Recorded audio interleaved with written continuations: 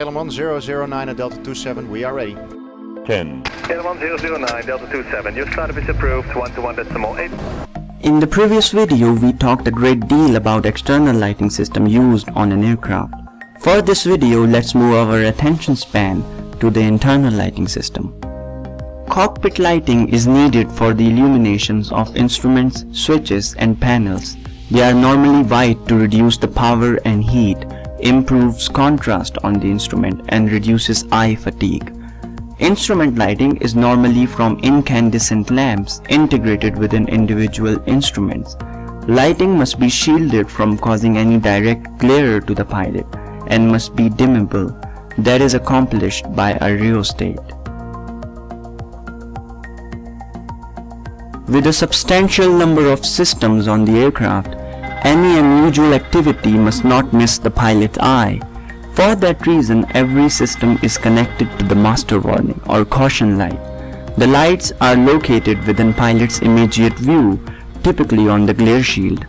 Caution lights were developed to ease pilot workload, particularly on an aircraft designed for operation without a flight engineer.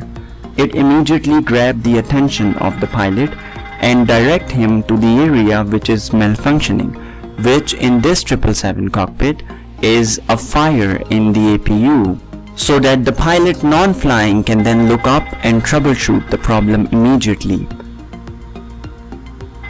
Master caution give three kinds of light signal. Number 1 is warning, which is red in color and suggests that an unsafe condition exists. The second type of warning is caution, which is amber in color and suggests that an abnormal condition exists but is not very dangerous. The third type is advisory, which is green or blue in color and suggests that a safe condition exists or for information. Example, gear down during landing or flaps up after takeoff. Moving back to the cabin, several other lights are used primarily for increasing the visibility, whether it be for reading a signboard or identifying the emergency exit. As you know, smoke rises and tends to fill spaces from the roof down.